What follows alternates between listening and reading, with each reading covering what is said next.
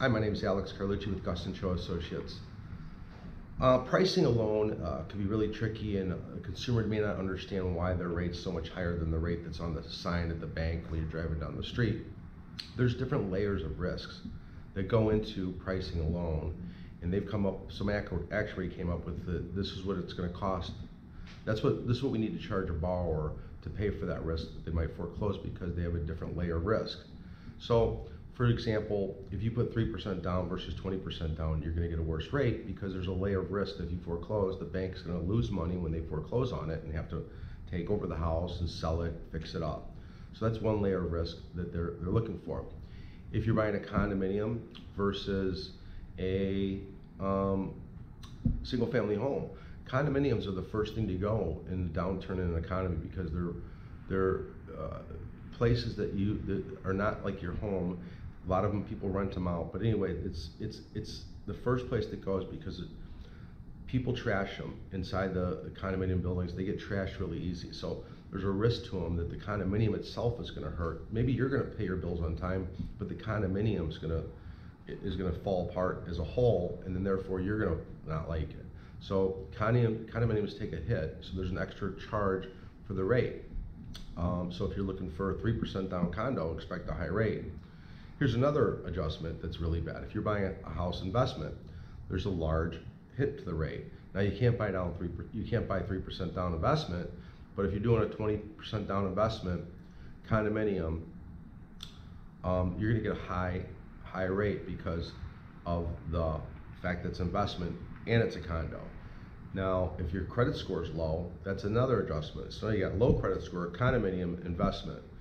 Oh, you're going to get whacked on the rate. And one more major adjustment is cash out. Let's say you're going to do cash out on your investment property that's a condo and you got low credit score. You may not even be able to get a rate that doesn't cost you 2 or 3 points, because they don't price it where you can get those kind of adjustments can be absorbed, because the rates pay a certain amount on the high. If you take the highest rate that's on the board that's allowed, there may be a 3-point credit. And what that means is that 3 points would go to you if you took that high rate. But you want the low rate, it's called the par rate, but the higher rate may pay 3 points extra. So anything above that par goes to the buyer or the refinancer. And sometimes the adjustments will cost 5 points when you add up 1.75 for investment, 0.75 for condominium, 1.75 for cash out. All these adjustments add up, and if it's greater than the highest rate on the board, then it becomes a cost to you.